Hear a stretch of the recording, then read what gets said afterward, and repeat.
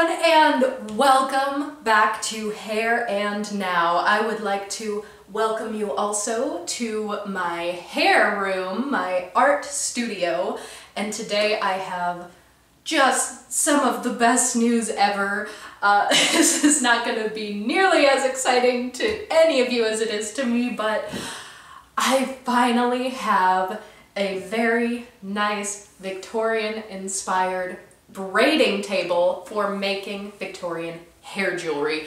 I am so ecstatic, and in a moment here I'm going to tell you a little bit about the differences between this, my new lovely table, and the Kumihimo table, because we have spoken quite a bit about Kumihimo tables on this channel in relation to the similarities and differences in Victorian style hair jewelry. But before we go too far, I also want to give you all just a monumental thank you, because we just reached 1,000 subscribers on this channel, and it is all thanks to you, my lovely viewers, and I really appreciate you. So please be on the lookout, because soon, in honor of hitting 1,000 subscribers, I might be doing some kind of fun giveaway promotion of sorts, so please be on the lookout for that. And in the meantime, you can follow me at my various social media handles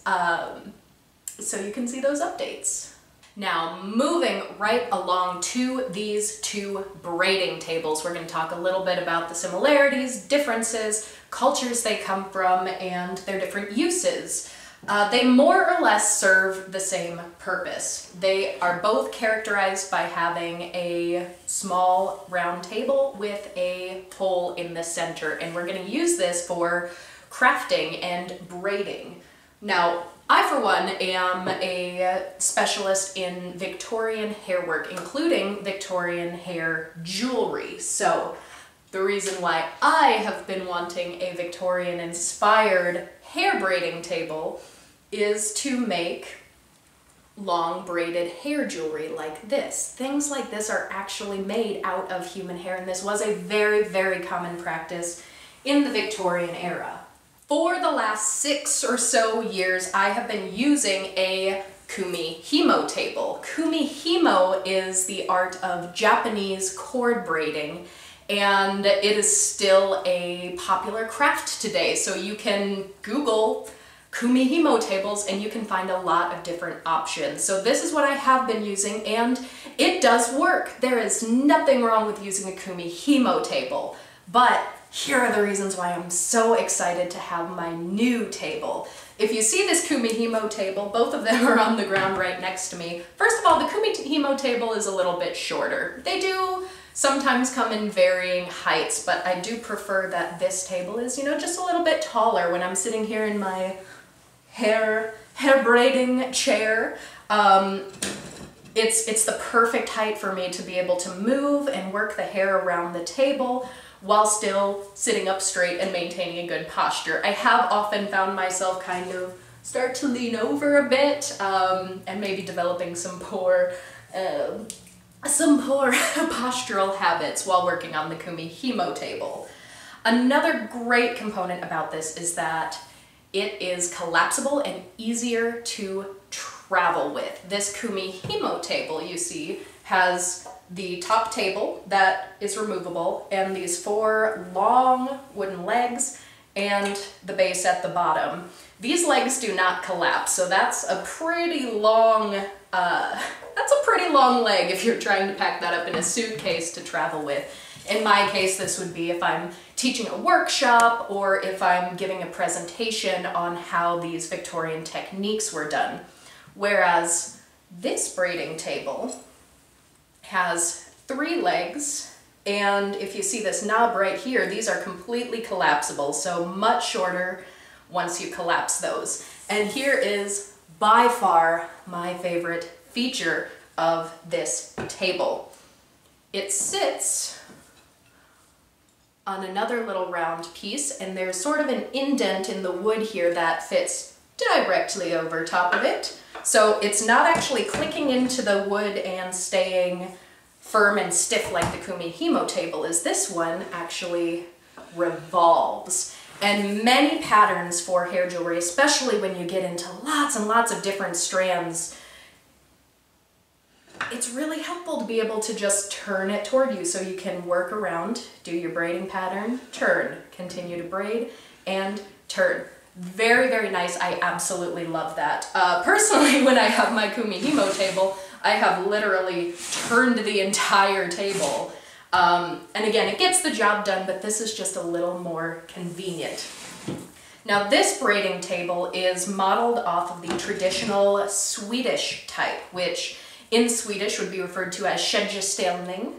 And if you've seen my video on Swedish hair work, you know I have referenced the village Vomhus a lot for A, one of my favorite places in the world, and B, just a really, really great historical community of hair workers. So traditionally, the Swedish hair workers did actually travel for their craft. They would travel far and wide within Sweden and internationally to many different countries. So having something that they could collapse to put in a traveling basket was very, very ideal for them.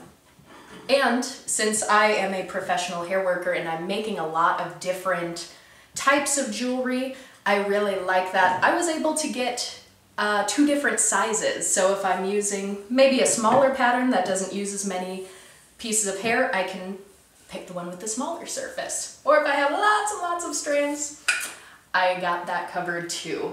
Now, I was able to purchase this from a lovely, lovely woman named Keenan. She runs a shop called Hemslöjd Studios, and she is actually an ancestor of some of these prominent Swedish hair workers.